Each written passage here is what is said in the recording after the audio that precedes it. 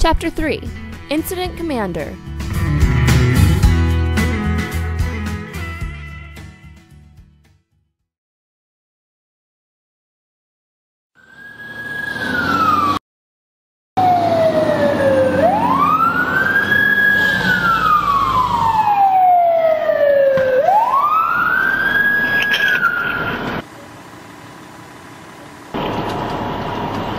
San Diego Engine 9's at scene of a multi-vehicle traffic accident involving a school bus. The school bus was on fire prior to our arrival. The fire has been extinguished.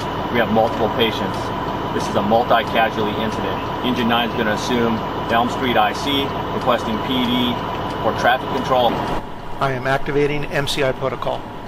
Go ahead, Abel. I want you to pull 100 foot of 1 3/4 protection line. Guys, grab the MCI bag and meet me to the side of the rig for your assignments.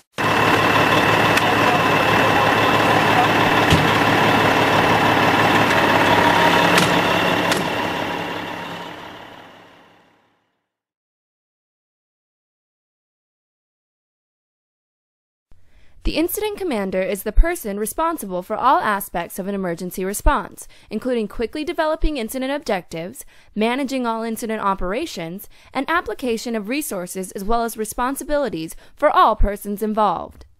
The incident commander is usually the first officer on scene.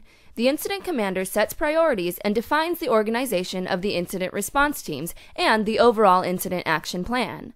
The role of incident commander may be assumed by senior or higher qualified officers upon their arrival as the situation dictates.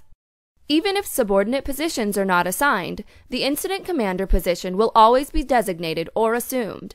The incident commander may, at their own discretion, assign officers who may be from the same agency or from assisting agencies to subordinate or specific positions for the duration of the emergency.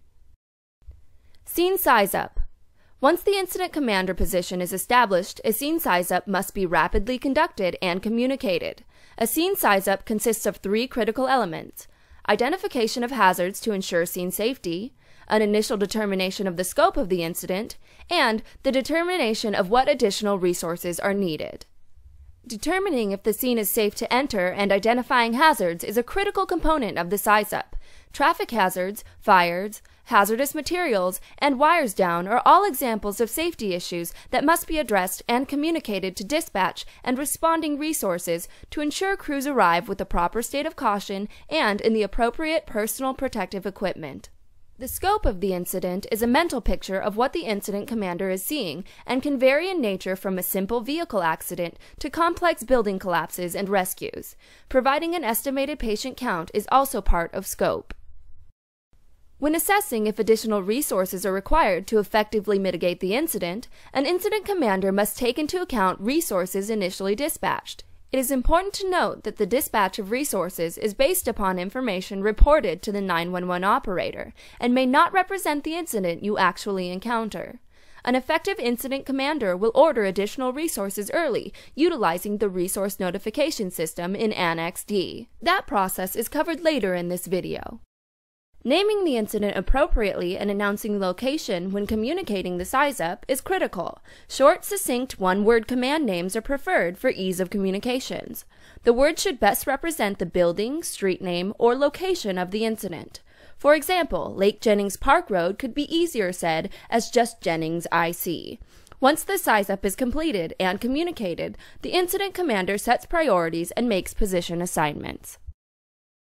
One of the first priorities is to identify a staging area to ensure responding units will be able to enter the scene safely and in an organized manner.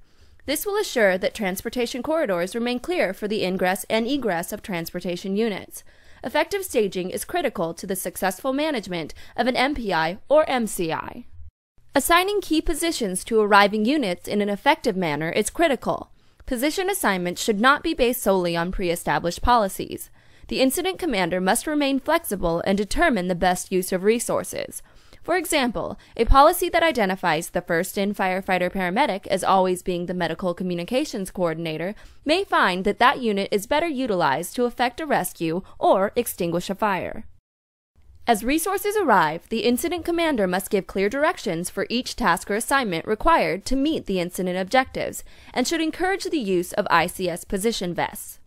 The importance of these vests is to clearly identify the key ICS positions so that personnel know who to report to when assigned by the incident commander.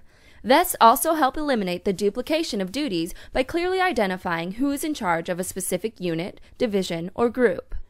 In the following chapter, we will look at the key positions the incident commander will assign and identify roles and location of these positions in the incident command system.